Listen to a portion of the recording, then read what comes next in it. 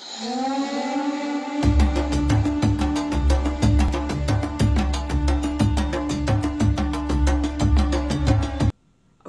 back to Dare to Call Him Friend, and hold tight.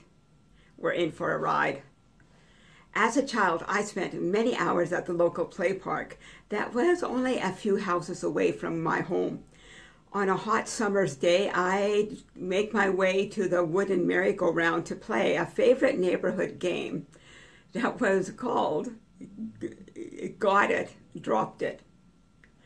I don't know who made up the game, but we sure had fun playing it. It was a simple enough game, but to me it was high adventure. Full of risks and rewards, the game kept us occupied for hours.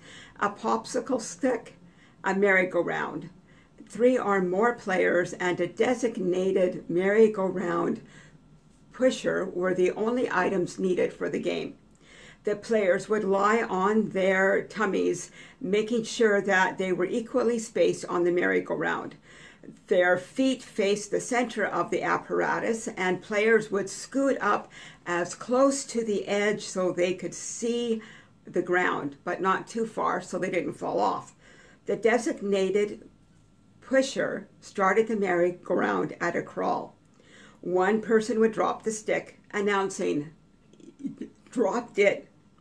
The next person grabbed the stick, shouting, "Got it," and then they would let go and shout again, "Dropped it." The unofficial playground rules stated that each player must drop the stick within the reach of the next person. After 3 successful catches, the pusher of the merry-go-round would pick up the pace. Those who failed to grab the stick as they passed over it were called out of the game. The early dropouts would sit cross-legged as close to the edge as possible and act as unofficial referees. "Hey, he cheated. He pushed the stick too far.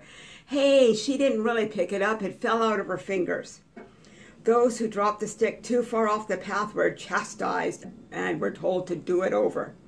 Repeat offenders were made to join those who failed the last round.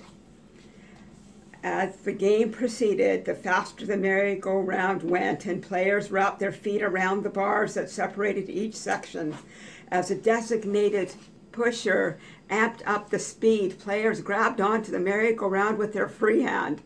There was a potential danger that an inattentive player could fly right off the merry-go-round due to its increasing speed.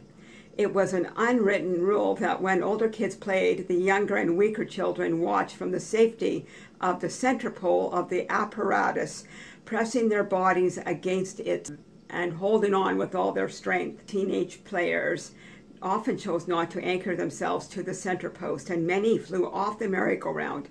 On occasion, their bravado led to broken collarbones.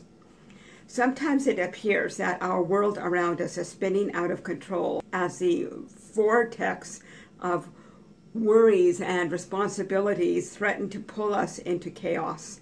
The foolish Christian believes he or she can live their lives on the edge. Unfortunately, these Christians fail to recognize the true source of their strength, and that it lies in remaining as close to the source, as close to the center of God's heart as possible. Psalm 30, verse 6 and 7. "As for me, I said in my prosperity, I shall not be moved. By your favor, O Lord, you have made my mountain stand strong." Corrie ten Boom said it this way: "There is no safer place to be than in the center of God's will.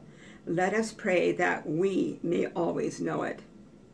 Even if we're too weak to hold on to him, and maybe you're feeling that way right now, don't worry, his strong arms will wrap around us, and he will hold us close if we just admit that we no longer can afford to stay on the very edge of the vortex that threatens to pull us off center.